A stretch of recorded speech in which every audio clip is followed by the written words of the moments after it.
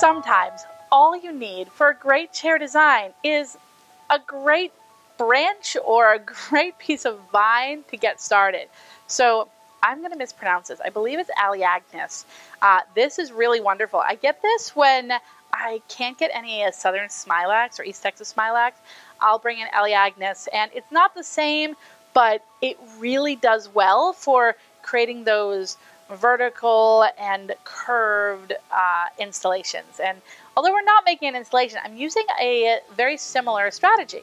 So I have a few branches of this Aleagnus. Again, I'm probably mispronouncing it. And I'm pulling this one because it's got a large piece, and I feel like I can manipulate it really well. So I look to the chair. I want to make sure that I can secure this properly to the chair.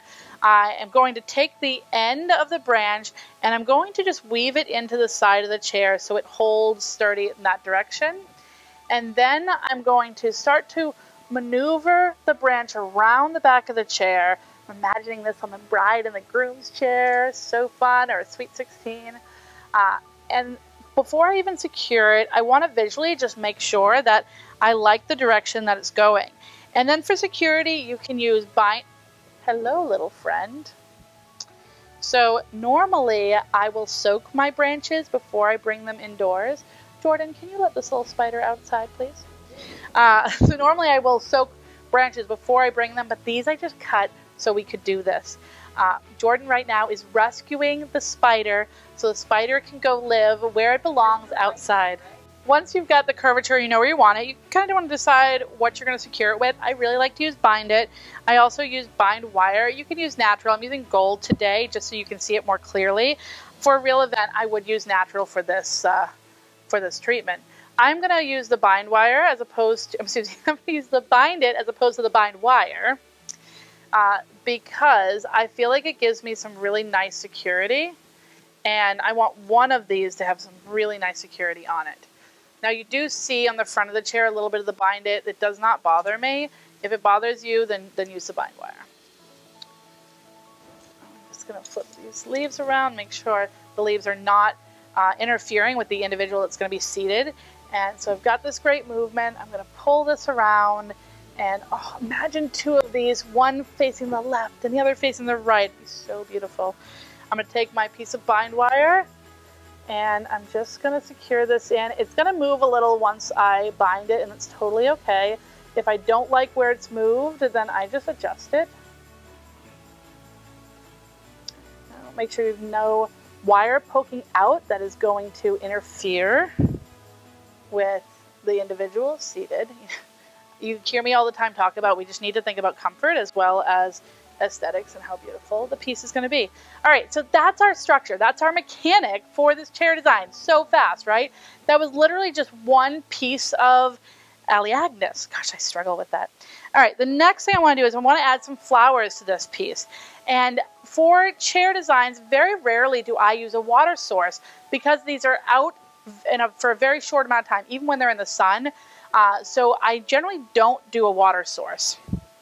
I'm going to weave this in, weave it between the leaves, and I just want to kind of feel like this stem of Aleagnus is just blooming. So I try to disguise the straight line of this Delphinium. I'm using the Delphinium trick, and I'm trying to disguise it just a bit. I'm going to cut this one in half. You'll see I pre-cut a lot of my supplies. I feel like when I'm working, especially if I'm doing on-site installation of pieces, I find that pre-cutting really helps me to stay organized and helps me to move faster. The more prep time you can get done before you're on site at an event, the better. All right, here we go. So now this one's very straight down here. I might just give this a trim and then tuck it in.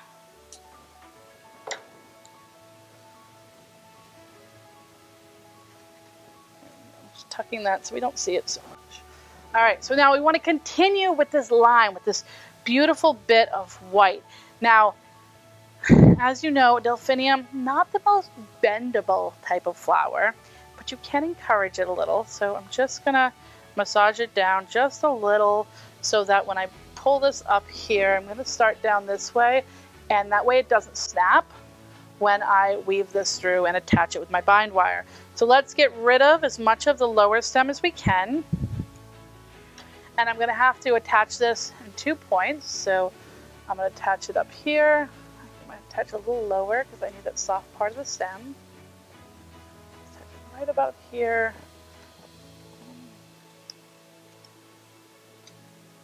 So to help me with my security here, I pulled the Aleagnus out. I didn't actually secure this at all at this point. It is actually just wedged in. I'm just very gently, actually I wrap this around. I actually stop with the bind wire and I just weaved it around a bit. And we're getting to a point now where it's a little trickier because I want movement and I don't want a straight line. This is a very straight flower. So I'm actually going to cut more of this away. I've lost my clipper again. Here it is. I'm going to start where it's a little bit more flexible. Cut that through. And I'm definitely going to have to use my bind wire here.